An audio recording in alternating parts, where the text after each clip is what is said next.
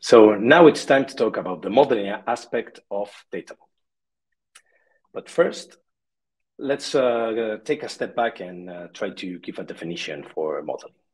So modeling can be thought of as the art of identifying the business objects or business concepts that are hiding inside of the data. We understand these business concepts, understand how they relate between each other, and finally translate this into a data model.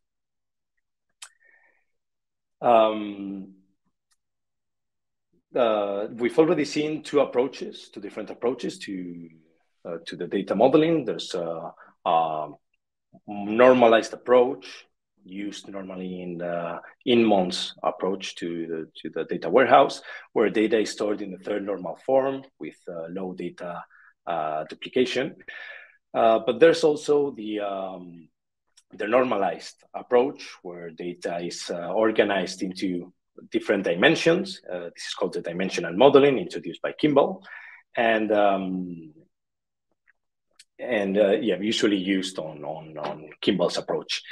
Finally, data vault lies in the middle of those two approaches. It's a kind of a hybrid between the normalized and the normalized approach, where we store the data as it is found on the source system. So no further normalization, no further denormalization. We just store the data how we find it on the source system.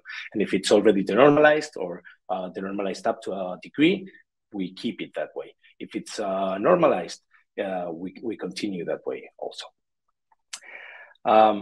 The main design after the data vault model is inspired by networks that occur naturally in the nature, such as we can think of it, for example, the neurons in the brain, where we have hubs or nodes and links or edges that connect these hubs together.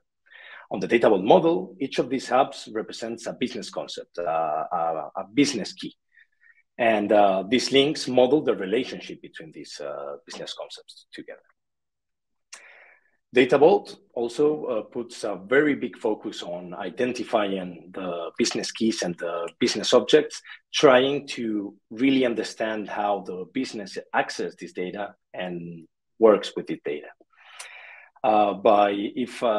If we manage to really identify correctly these business objects, we will be modeling very closely the business. So our data model will be very closely related to what the business really is doing. And this gives us the flexibility to adapt to the big changes introduced by changing business requirements, and also the agility to do so very fast. We will see more on this on the next section.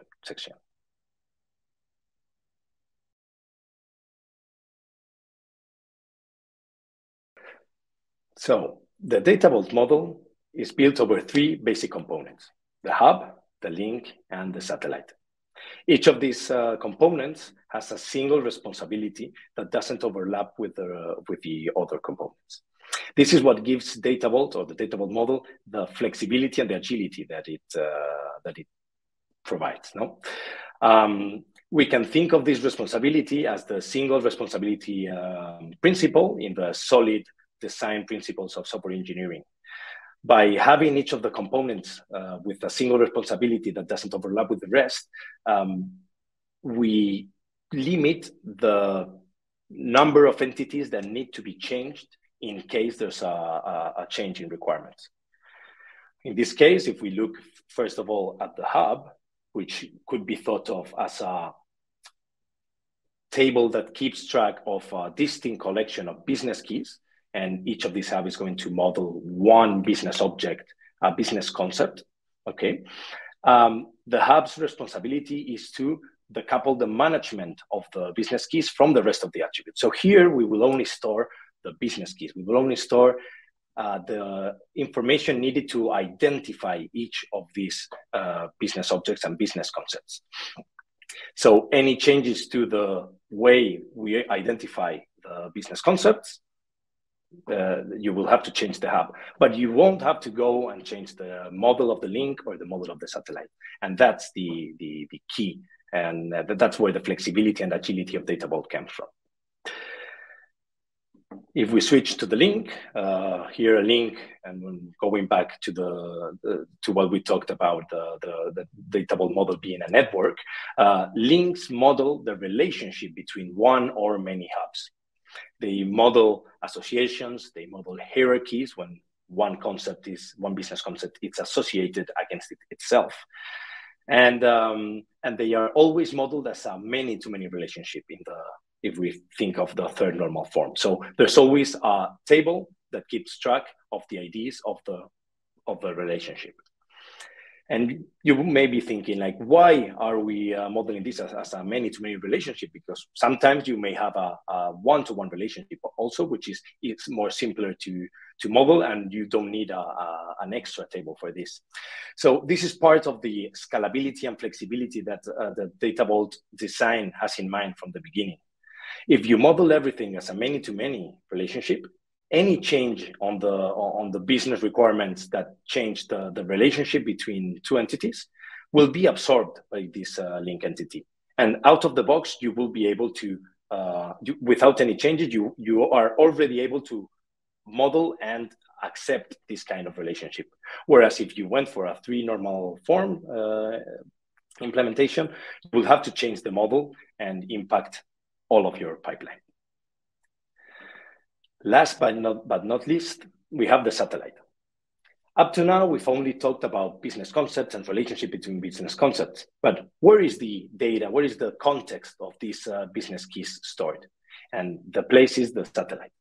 The satellite will keep track of all of the descriptive attributes, all of the information that describes these business objects.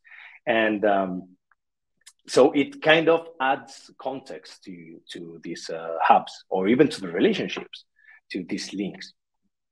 And the satellites, or we can use the satellites really to keep track also about time dimension. We can use the satellites to not only store the attributes, but the changes in the data, the changes in these attributes. So we could model satellites as a type 2 slow changing dimension, and keep track of the validity of each of the attributes for a given business object, and even keep track of all of the versions from this business object. So we would be able to go back in time and ask the question, what happened when?